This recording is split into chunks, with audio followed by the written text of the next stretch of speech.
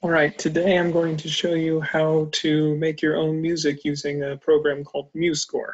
Now, there's lots of tutorials on how to use Musescore and to get really good at using all the features. Today is just very basic. I want you to get in there and start making some music, specifically some harmonies. Now, we're going to talk a little bit about harmony, how to stack notes on top of each other, and in another video, I'm going to show you how to use a program called Acapella Maker.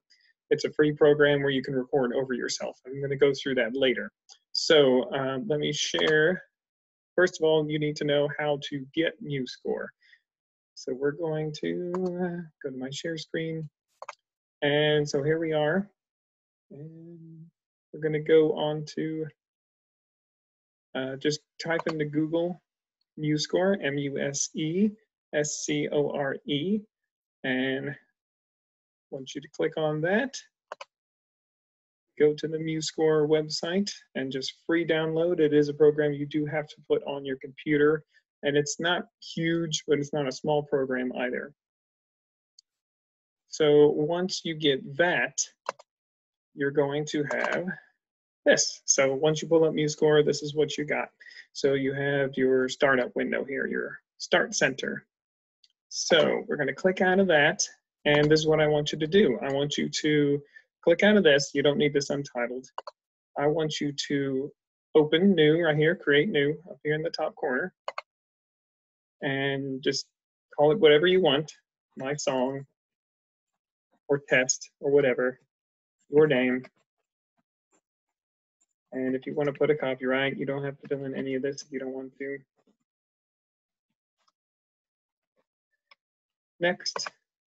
And these are templates you can use. I want you to go under choose instrument right under general.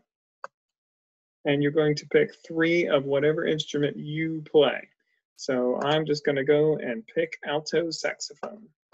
Put 1, click, double click again, double click again. You can also hit add. Then we're going to go down to next. Choose your key signature. Now, if you're a string player, you probably want to do D, unless you want to do G or something like that. This is transposed. So if alto saxophone players want 1 sharp, they have to click concert B flat. So this is all concert pitches. If you want, 1 flat, then you'll have to click the appropriate concert pitch. So if trumpets, clarinets want no flats, no sharps, they have to click B flat. So just in general, if you play a wind instrument, you click B flat. If you play a string instrument, click D. Just keep things easy. And we'll click that, hit next. We'll just do like 10 measures. How long you want your piece? You can change that later.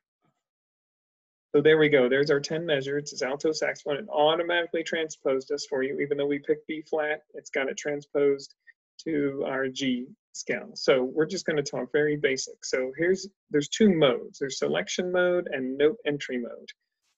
Right now we're in selection mode. We can highlight measures and things like that. So we're going to go to note entry mode by either pressing this N button for notes, or you can click N on your keyboard. So right now we're going to click quarter note, and I just want to talk very briefly about harmony. And you won't be able to hear this, but as you type it in when you have the program, it will play it back to you. And then of course you can hit back and it'll play it. But you can't hear that right now because of the software I'm using. But anyway, so there you go. There's your notes being played. And to harmonize it, we're going to go back to note entry mode. And to how to harmonize. Now, there's lots of rules how to harmonize and the proper way to do it. I'm not going to teach you that right now. I really want you to just experiment and come up with your own harmonies. Once you put something down, it's really easy to change it. You can just listen to it and flip around and change it. Now, in general, you want to stack notes using your arpeggio notes. Or if you can't remember that, just try, if you're starting on G, then skip the next space note, go up to the next line note. If you start on a line, keep going up a line. If you start on a space, go up a space. And you can kind of hear how that sounds. That's just a guideline. Okay, so we're going to stack that up. 3 notes high. You don't have to do 3. We got A and C, B and a D, and then a C and an E, and let's put some low notes in there. So we got, we already have 3 notes here, so let's put a, C, and an E, but let's put it way down here. Just see what it sounds like. And we got B, D, F. We could put an F down here if we wanted to, or we could double one of these notes. We could go down to a D. Let's try that. And then now we have C, E. We could throw a G in there, or just double one of these notes. Let's try doubling one of these notes. And again, you won't be able to hear this when you have your own correct. And if you like it, keep it. If you don't, change one of these notes. Now, we're out of note entry mode because I hit play. You can, 2 ways to move notes. You can click on the note, hit the up, down arrows. It does it by half steps. Like that. Now, once you get it like you want it, get out of note entry mode. So if you're in there, click out. And you can click somewhere in the middle of the measure. Sometimes you have to try a couple times. There it was. And then I'm going to hit Control C. And I'm going to click on this measure, hit Control V for paste. So copy, paste, Control C, and then Control V again. And I'm going to put it on 3 lines. Why are we doing this? Because you're going to be recording this song 3 times and playing each part. And so that way you'll make your own song, your own harmonies. So now let's clean it up. So I'm going to get rid of the notes that I need to get rid of. So this is going to be all the low notes, this is going to be the middle notes, and this is going to be the high notes. So click on this note, hit the delete button in the top right corner, delete, delete, delete. Now let's get rid of the bottom notes. Oops, I did that wrong. I hit Control Z. So I'm going to get rid of all the bottom notes. Did that wrong, sorry. So now my top line has only the high notes, and my bottom line, my middle line is going to have middle notes, and get rid of the bottom notes. And these, I get rid of the top notes.